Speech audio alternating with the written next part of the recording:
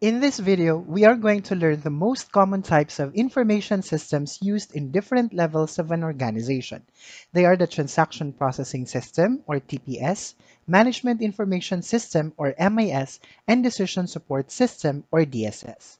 Although these systems are commonly discussed separately, they are often integrated in one product and delivered by the same software package. Let's begin discussing TPS. It is an organized collection of people, procedures, software, databases, and devices used to perform and record business transactions. The term transaction in TPS is defined as any business-related exchange of goods, services, or money, such as payments to employees, sales to customers, payments to suppliers, or cash withdrawn from an ATM. These systems serve the organization's operational level. This level is composed of employees who are at the bottom level of the organization's hierarchy. Examples of users at this level include cashiers at a point of sale, bank tellers, nurses in a hospital, and other positions concerned with performing day-to-day business transactions of an organization. A TPS collects input data from transactions and events which are recorded by operational level employees. It is responsible for sorting, listing, merging, updating, storing, modifying, and retrieving data pertaining to the transactions that have taken place in an organization. And finally, generate detailed reports, lists, and summaries which are used by other levels of management. An example of TPS is a payroll system. The primary inputs for a payroll TPS are the number of employee hours worked during the week and the pay rate. The primary output consists of paychecks. Payroll systems produce employee paychecks and related reports for the organization's management and documents required by government agencies. Another example is an online transaction processing reservation systems used by airlines and travel agencies. These systems enable travelers to select and book their own flights. Through these systems, passengers can choose their destinations and flight dates, compare costs on alternate flight dates, book their seats, and generate electronic tickets. The system is used to record each sale transaction which takes place on the website. At the end of the day, it can generate a report of all transactions in order to view which seats have been sold. There are basically two types of transaction processing systems. First is the batch processing TPS. Here, the processing of transactions takes place over batches, which means transactions are collected, combined, and grouped in batches. It generally follows the first in, first out method, and there is usually a time delay in this type of processing. The second is called real-time processing TPS. Under real-time processing, every single transaction is processed with immediate effect and provides instant verification of it. There is no time delay and systems can be accessed remotely and over the cloud. Let's have an example for each type of processing. It is batch processing when a company processes the payroll of its employees in bi-weekly manner that processes batches of employee salaries over a span of 2 weeks. In a hotel reservation, it is extremely useful for customers to have an instant verification of their request. Therefore, this is an example of real-time processing. Our next type of system to discuss is called Management Information System, or MIS. It is an organized collection of people, procedures, software, databases, and devices that provides routine information to managers and decision makers. Management information systems are usually used at the tactical level. This level includes employees who are at the middle of the organization's management hierarchy. It typically collects data and information generated from the TPS to provide routine, summary, and exception reports. This type of system is important in an organization as it provides information that is essential to operations, management, and decision-making functions. An example of an MIS is a University Student Management Information System, which can be used to generate reports about the registration status of the students in order to determine who's eligible to sit for the end of semester examinations.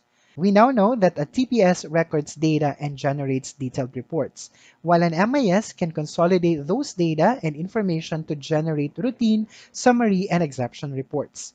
Let's use modern library systems as an example to show the difference between these two in terms of their functions. The TPS in library systems is used by library patrons to locate books, used by librarians to manage transactions as books are checked in and out. On the other hand, the MIS in library system is used by librarians to request and analyze reports, such as summary reports that indicate how many books are checked out and exception reports that list long overdue books. TPS and MIS are still being used today, but increasingly, companies are experiencing information silos. An isolated information system that is not easily capable of exchanging information with other information systems is called information silo. The silo mentality is a way of thinking that occurs when groups of people do not share information, goals, tools, priorities, and processes with other departments. With this, more organizations have begun turning to enterprise resource planning or ERP systems.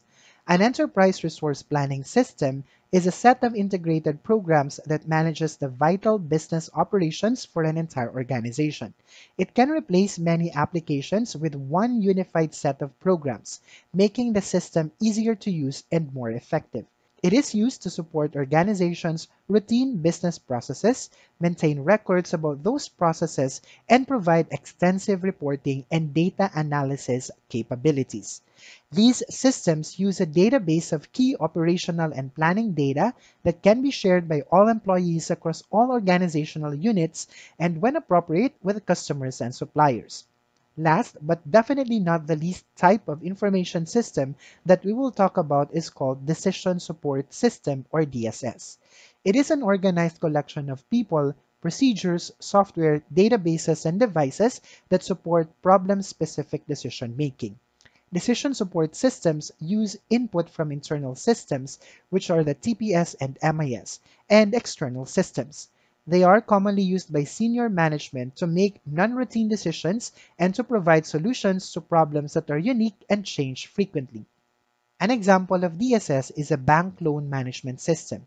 It is used to verify the credit of the loan applicant and predict the likelihood of the loan being recovered. The focus of a DSS is on making effective decisions. To differentiate it from MIS, remember that MIS helps an organization do things right, while a DSS helps a manager do the right thing. Let's use Subway, an American fast food restaurant franchise that primarily sells submarine sandwiches, salads, and beverages, to see the importance of DSS in a business. Subway uses a DSS to evaluate various initiatives such as implementing bundle meal offers and price promotions. The DSS is able to predict what impact the initiative will have on revenues, profits, and market share. It can also help to design a rollout program that maximizes returns. In addition to DSS for managers, other systems use the same approach to support executives, which is called Executive Support Systems, or ESS. An example of an ESS is a system which can be used for sales forecasting that is useful to people who are at the topmost level of the organization's management hierarchy to make better decisions. This level is composed of the firm's president, vice presidents, and members of the board of directors. To summarize, the TPS records daily routine transactions in an organization. With this, it becomes the major source of data for other systems in an organization. Since they record every transaction, it aids in monitoring the status of the operations and therefore helps in structured decision making. This means that they have defined rules that guide them while making decisions.